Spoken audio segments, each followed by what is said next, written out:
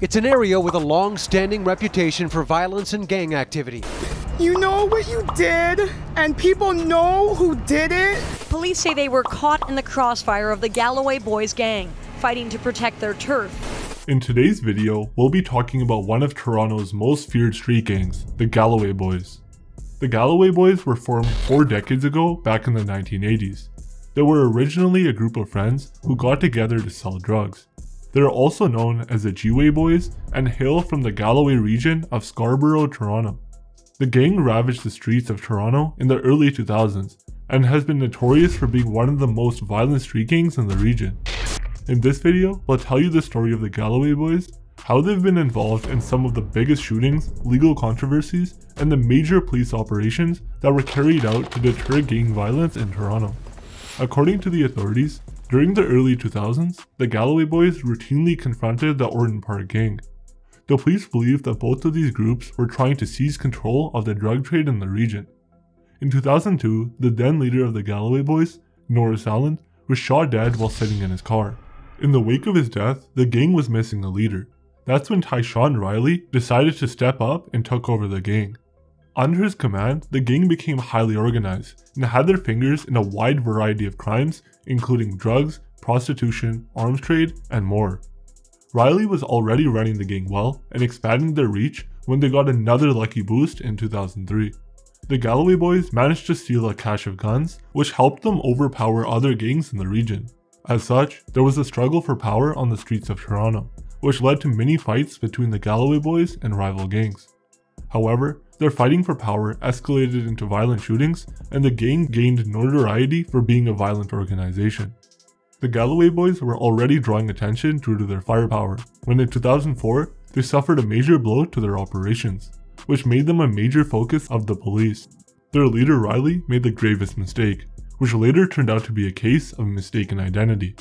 On March 3, 2004, Charlton and Bell were driving down the Malvern intersection. Charlton was a concession stand worker at the then Sky Dome, and Bell was a self-employed renovator. They stopped at a red light when they were noticed by Riley. He mistook them as being members of the rival Malvern Crew and opened fire on their car. The barrage of bullets ended up taking the life of Charlton and severely injured Bell. Neither of the two victims had any gang connections. At the time of the shooting, Riley was allegedly accompanied by 2 other members of the gang. His accomplices were Philip Atkins and Jason Wisdom, both of whom were members of the Galloway Boys. Additionally, Philip and Jason were reportedly part of the gang's assassination squad, called the Throwbacks. This squad used to carry out hits against the gang's rivals. The fact that Charlton and Bell were present at the Malvern intersection caused them to think that they might be associated with the Malvern Crew. But because the 2 victims were innocent and didn't have any connection with either gang, the hit caused a massive outrage and put the Galloway Boys under police surveillance. All 3 suspects, Riley, Philip, and Jason, were put in jail. In 2009, during their trial, the jury found Riley guilty of the first-degree murder of Brenton Charlton and the attempted murder of Leonard Bell. He was given a life sentence.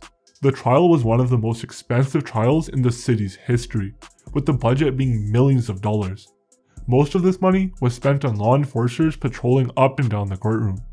Furthermore, in 2011, when Riley was already serving a life sentence, he was convicted of 2 more attempted murders. He was found guilty of shooting Coffee Patron and Chris Hyatt, and was sentenced to another 18 years in prison. According to the police, Riley shot Patron and Hyatt as a revenge for the death of his mentor, Norris Allen. He refused to apologize to his victims or show any remorse. During the 2011 trial, Detective Banks of the Toronto Police Department said, "He is to me the purest form of human evil. He is a man that had no regard whatsoever for human life." Detective Banks even claimed that Riley was playing God, stating, "This is part of the gang atmosphere, his disregard for the Malvern people, his disregard for human life, and you were expendable if you lived up there." He basically was playing God. Riley's arrest created a power vacuum, and younger members of the gang started piling up to fill it. This stirred up things in Toronto's underworld and led to violence, shootings, and death of innocents. The Galloway Boys were already on the police's radar after Riley's shootings, but this new struggle for power within the organization led to even more arrests. While the police were already cracking down against gang violence, the Galloway Boys became the centerpiece of another incident. In 2011, the Galloway Boys shot and killed Dimitri Barnaby. It was a tragic case where Galloway Boys once again mistook an innocent man for their intended target. The police investigation revealed that the intended target also lived in the same neighborhood, but the police did not disclose his identity. Barnaby was found dead outside an apartment building on December 30th, 2011.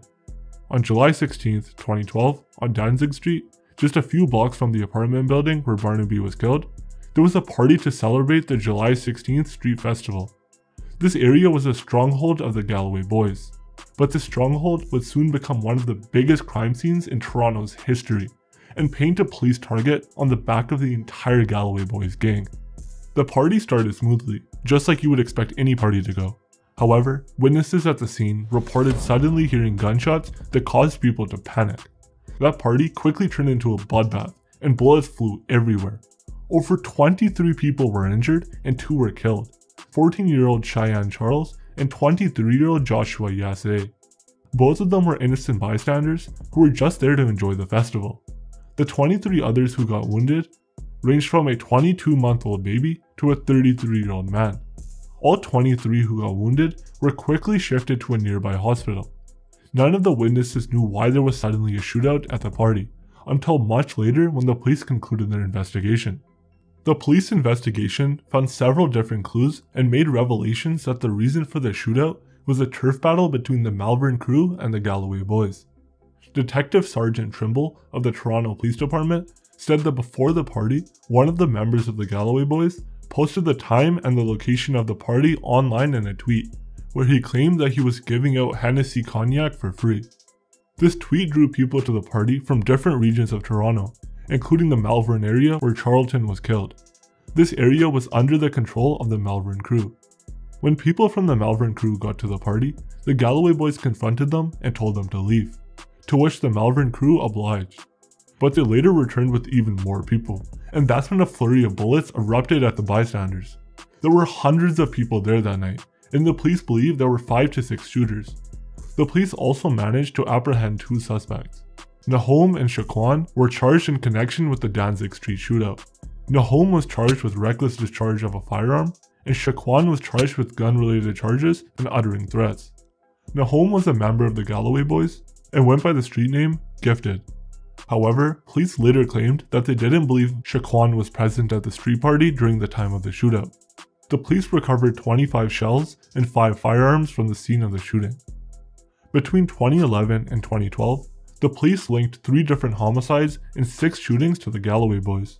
Police believe that these shootings were the result of altercations between the Galloway Boys and the Orton Park gang. In their bid to stop the violence, the Toronto Police Department launched Operation Brazen.